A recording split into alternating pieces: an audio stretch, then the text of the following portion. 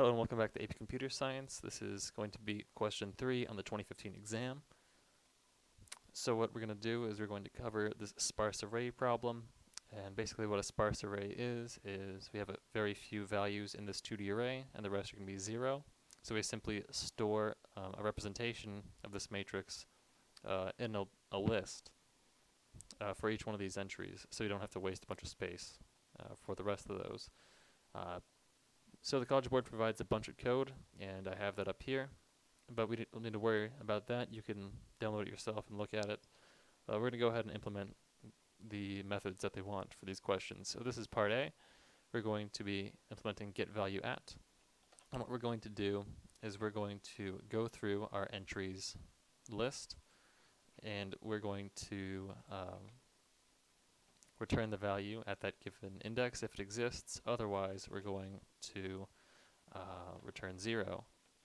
So we're going to go ahead and check if the column is equal to the column that they are requesting, and we're going to check if the row is equal to the row that they're requesting, and if it is, then we return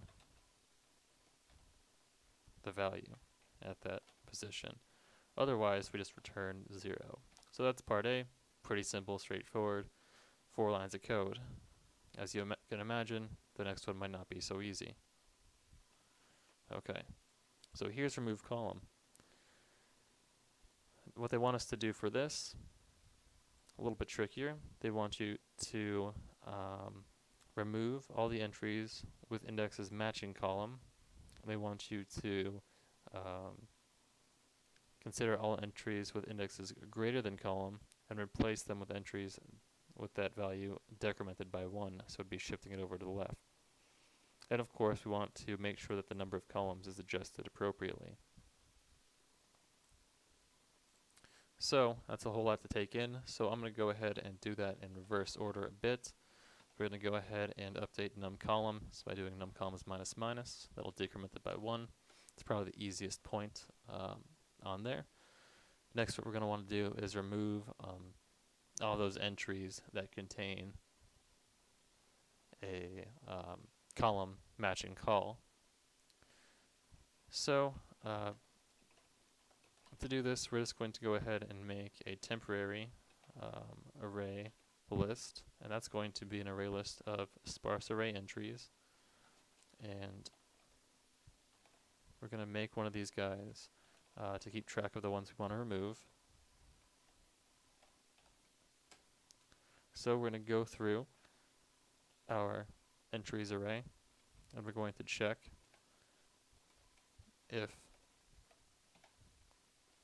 the column is equal to call, and if it is, we want to add it to remove.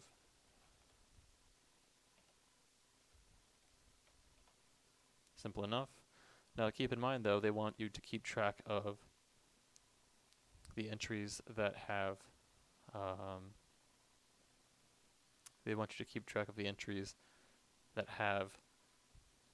indexes greater than call, remember? So what we want to do is we also want to remove the ones that are greater than call, but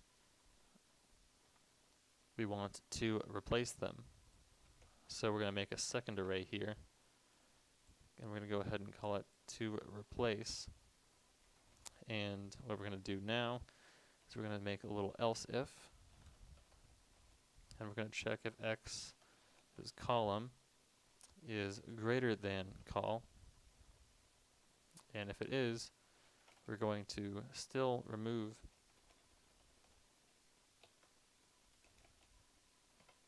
that old value, but in its place we want to replace it with a new sparse array entry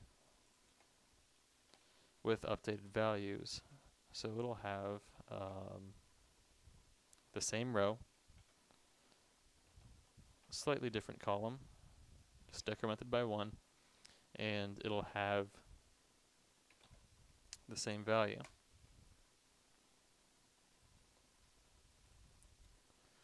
Okay, so now we just need to update our entries array and we should be good to go. So we're going to go through our to remove array list, we're going to go ahead and remove from entries each one of those elements.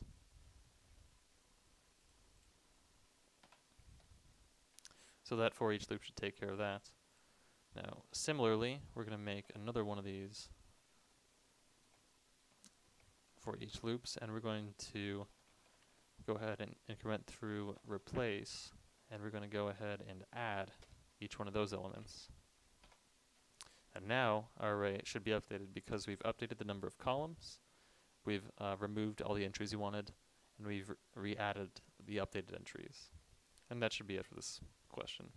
Thanks for watching. If you have any questions or comments or feedback, please let me know in the comments. Thanks very much.